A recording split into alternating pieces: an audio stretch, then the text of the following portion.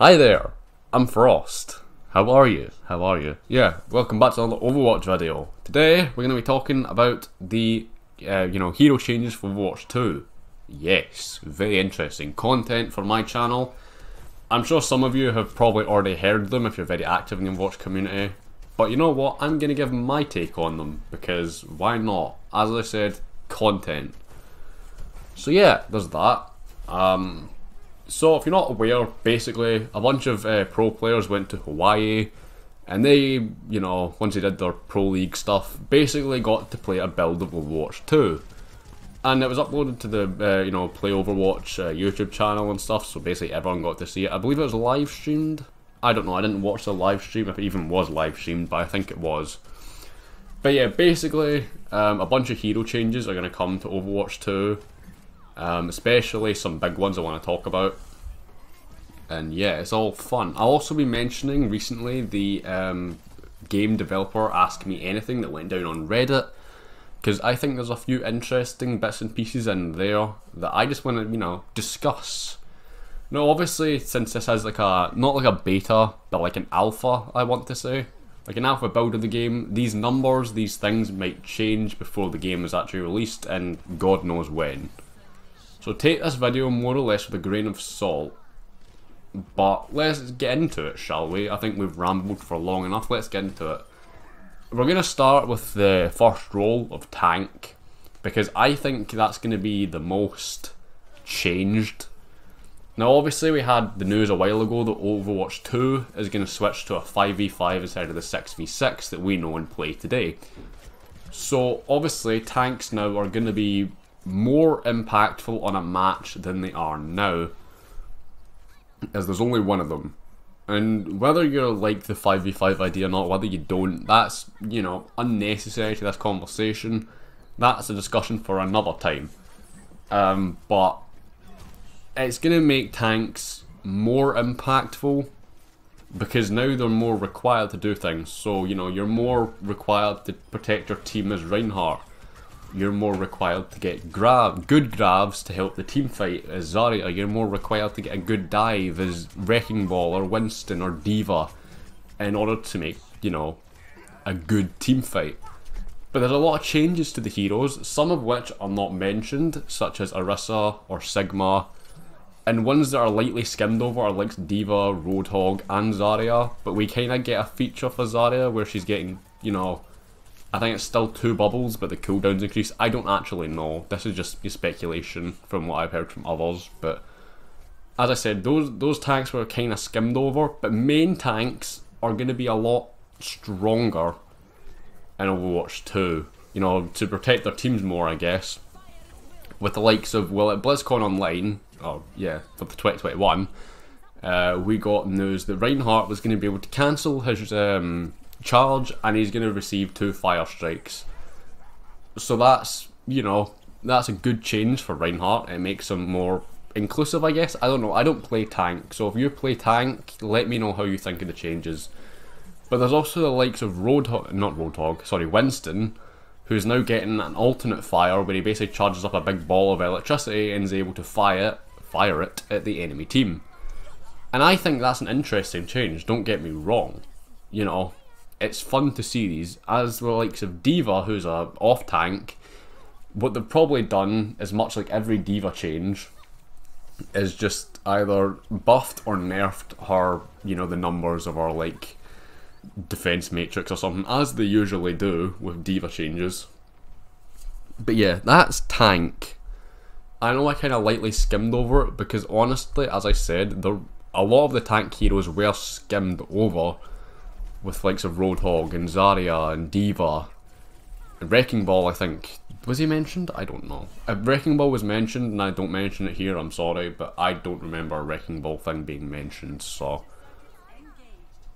there's that. But yeah, as I said, tanks are going to be more impactful, I feel like, on a team fight. It just kind of depends if you're an off-tank player or a main tank player that you're going to feel the difference.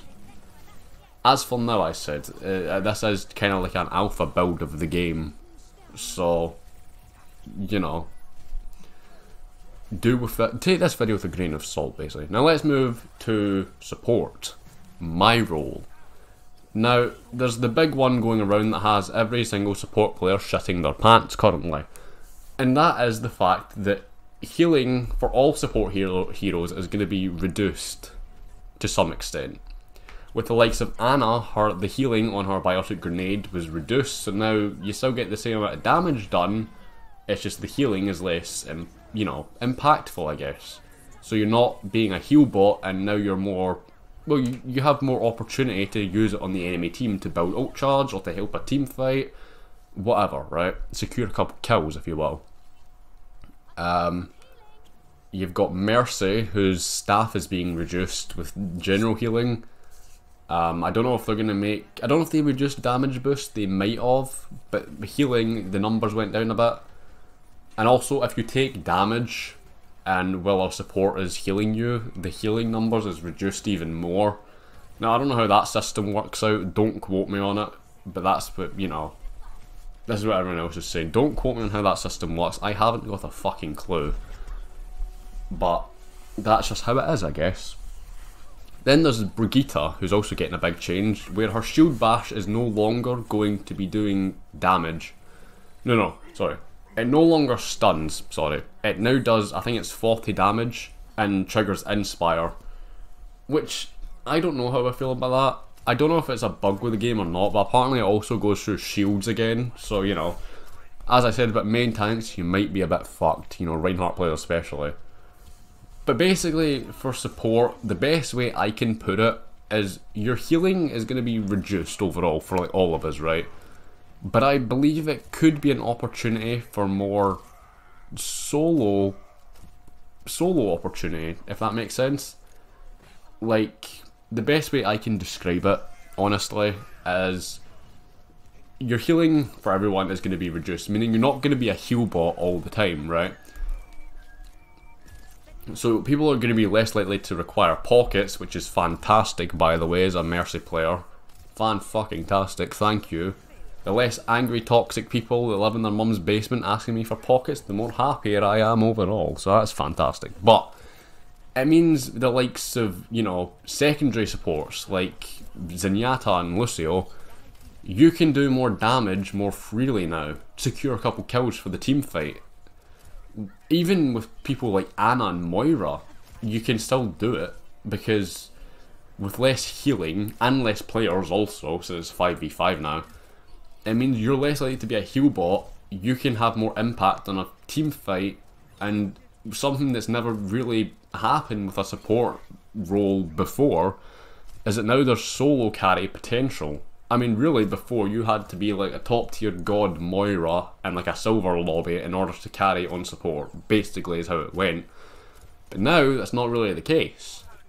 And finally, we move on to DPS. I kind of rambled with support there, but it's kind of like my role. So, I feel like I should be free to ramble on about not DPS support, sorry, because it's like, my role. So yeah, DPS, the final role I'll be talking about this video. One of the things from the Ask Me Anything is that Doomfist is getting a major change, possibly, where they are changing him from DPS to a tank. So that's fun, isn't it? Yeah.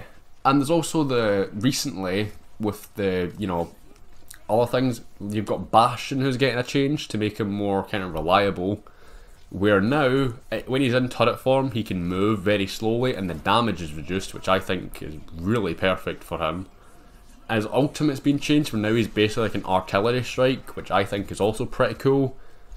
Yeah, it's just a really fun... I don't know how to describe it really, but it seems like Bastion, he probably still won't get played a whole lot, but he feels more included now, and you don't need to build a team comp around him, which is great, because that's what put Bastion down, really. And there's also Sombra. She's also the big one that everyone's shitting their pants about, because when she hacks you, she can see you through walls. When she hacks you, she can do more damage to you. This, with a Zen Discord Orb, which could also be nerfed, by the way, I don't know. This is going to be catastrophic for people. And, yeah, there's just a whole bunch of changes like this, and I can't cover them all, obviously. There's also a possibility of Moira being reworked. Like, I know Super talked about how Moira was disabled along with a few other heroes. So Moira could be getting a rework, possibly to do with her orbs or, you know, whatever. But these are some basic coverage of hero changes to happen in Overwatch 2. As I said, I could have missed some, and if I get any wrong, do let me know. But I've been your boy Frost. Hopefully you enjoyed this one. Yeah. Peace.